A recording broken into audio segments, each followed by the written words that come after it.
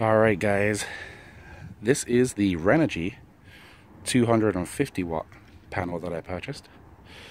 It's basically a square, it's about 3 by 3 foot. And over here,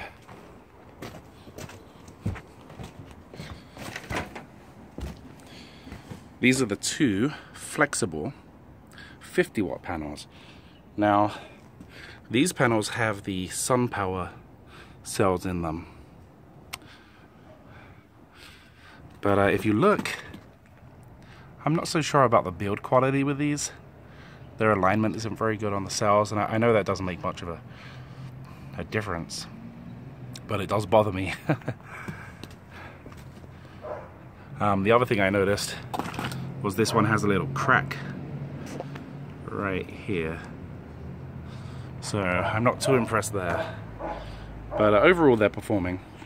So let's go take a look at the actual data. So here is the data. The red represents the 150 watt Renogy panel, and the blue represents the 250 watt flexible panels. So you can see that the Renogy panel is bringing in 18 watts and the flexible panels are bringing in roughly 8 watts. If we look at it relative to the maximum total power output, the Renogy panel is outperforming all of the solar panels that I have hooked up. And this is a pretty consistent thing that I'm seeing. If I look at this over a longer period, now bearing in mind here, the batteries were too full, and the charge controller actually switched the Renogy panel off. But when I put some load on there, you can see that the Renogy panel is consistently doing better than the rest of the panels. And I saw this yesterday as well. At the end of the day, in lower light conditions, the Renogy panel continued to outperform the rest.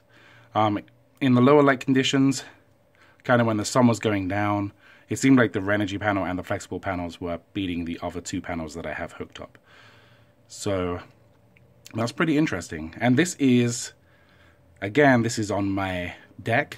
This is with a fence either side of them, and a giant tree in the way as well. So I think that's pretty cool.